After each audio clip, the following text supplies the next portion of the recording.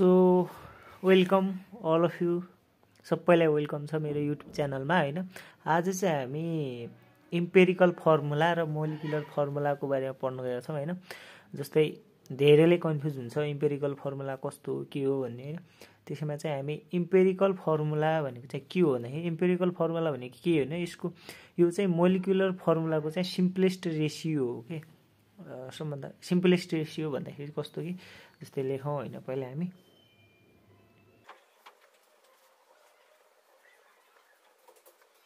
Ratio of molecular formula हो हैन।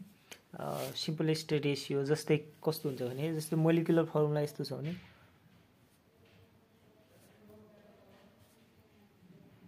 जस्तै मोलिकुलर फर्मुला यो हो भने चाहिँ हैन हाम्रो के हुन्छ भने यो चाहिँ मोलिकुलर जस्तै H2O2 यो चाहिँ मोलिकुलर फर्मुला हो भने चाहिँ यसको इम्पेरिकल फर्मुला चाहिँ कस्तो हुन्छ भने जस्तै रेशियो हेर भने यसमा चाहिँ यसको हाइड्रोजन र अक्सिजनको रेशियो चाहिँ कति छ भने 2:2 छ नि हैन।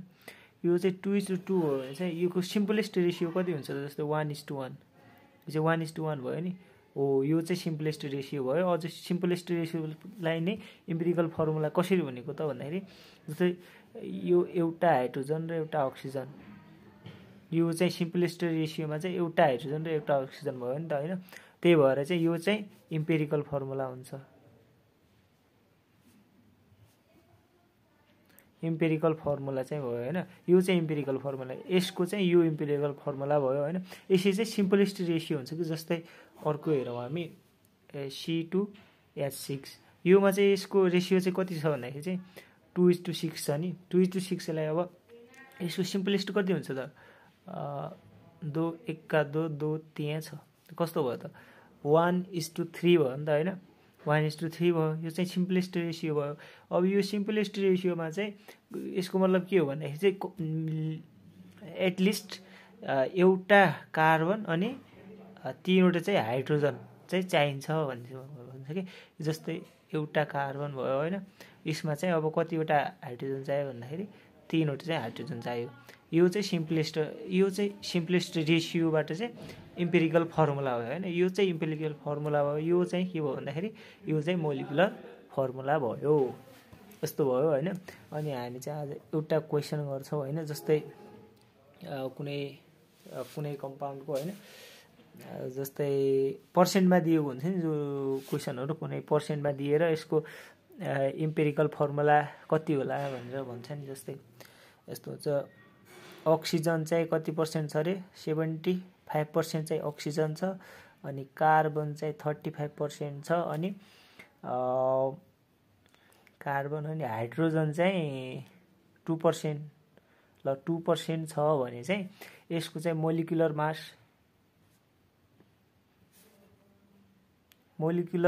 चाहिँ यसको चाहिँ ल 90 छ रे हैन। ल मोलिकुलर मास चाहिँ 90 दियो रे। अनि चाहिँ यसको चाहिँ इम्पेरिकल फर्मुला चाहिँ निकाल भनिरहेको छ के।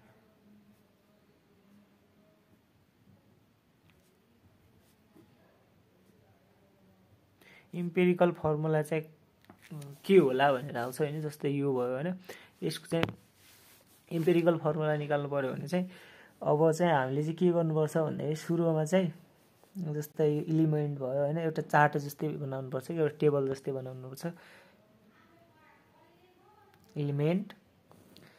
एलिमेन्ट लेख्ने हैन। यता चाहिँ एलिमेन्ट, यता चाहिँ पर्सेन्ट, चाहिँ यता पर्सेन्ट, अनि चाहिँ पर्सेन्ट पछि एटमिक वेट चाहिँ यता लेख्ने हैन। एटमिक रेशियो यता लेख्ने, अनि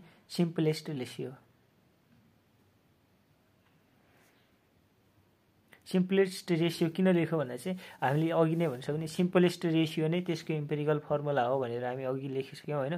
त्यही भएर चाहिँ अब हामीले सिम्पलेस्ट रेशियो निकाल्नु पर्छ कि त्यो निकालेर चाहिँ इम्पेरिकल फर्मुला आउँछ। इम्पेरिकल फर्मुला आएपछि चाहिँ त्यही आउँछ हैन। जस्तै यस्तो हुन्छ एलिमेन्ट चाहिँ के छ हामीसँग भन्दा अक्सिजन छ, अनि कार्बन छ हैन, अनि हाइड्रोजन भयो। अक्सिजन चाहिँ कति छ भने 75% छ, कार्बन चाहिँ 35% छ, अनि हाइड्रोजन चाहिँ 2% छ भनेपछि यसको एटमिक वेट चाहिँ कति हो त? अक्सिजनको कति हुन्छ एटमिक वेट?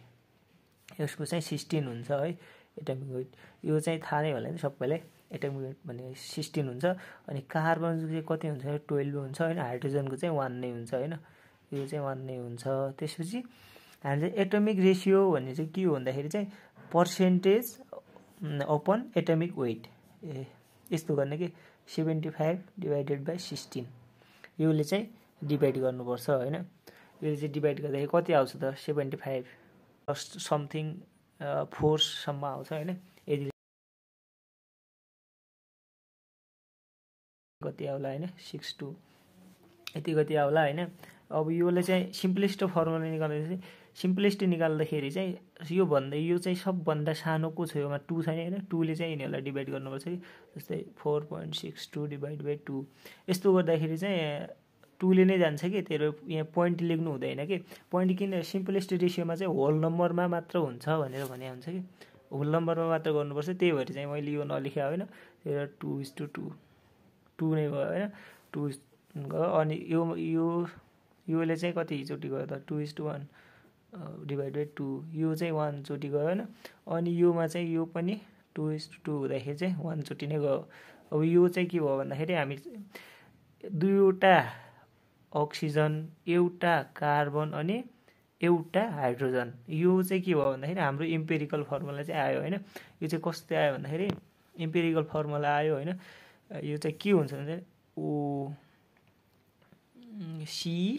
सी चाहिँ कतिवटा एउटा छ हैन एउटै सी लेख्नु पर्यो अनि एच चाहिँ कति हुन्छ 1 छ CHO2 आयो यो चाहिँ के आयो भन्दाखेरि चाहिँ यो चाहिँ हाम्रो एम्पिरिकल फर्मुला आयो हैन एम्पिरिकल फर्मुला चाहिँ यस्तो भयो हैन यो चाहिँ एम्पिरिकल फर्मुला भयो त्यसपछि चाहिँ हामीलाई अब एम्पिरिकल फर्मुला नभएर अर्को चाहिँ त्यो मोलिकुलर फर्मुला चाहिँ पत्ता लगा भनेर आयो भने चाहिँ जस्तै हाम्रो यहाँ छ नि 90 चाहिँ मास दिएकै छ हैन मोलिकुलर अब हामीले चाहिँ हेर्दाखेरि कस्तो हुन्छ भन्दाखेरि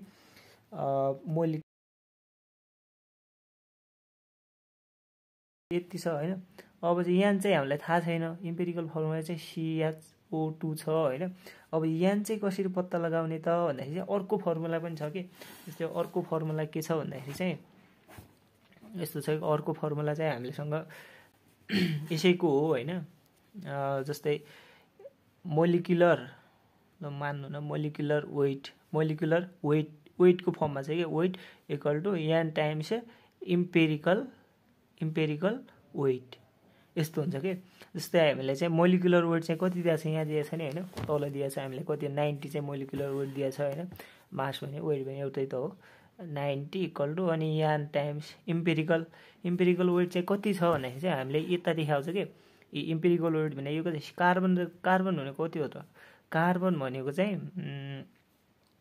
कार्बनको वेट कति छ मोलिकुलर वेट कति हुन्छ भन्दाखेरि कार्बन 12 हुन्छ हैन प्लस हाइड्रोजनको कति हुन्छ 1 हुन्छ हैन हाइड्रोजनको कति हुन्छ 1 हुन्छ हैन प्लस अक्सिजनको कति भयो त अब अक्सिजन कति भन्दाखेरि अक्सिजन 16 हुन्छ 16 इन्टु 2 गर्दाखेरि चाहिँ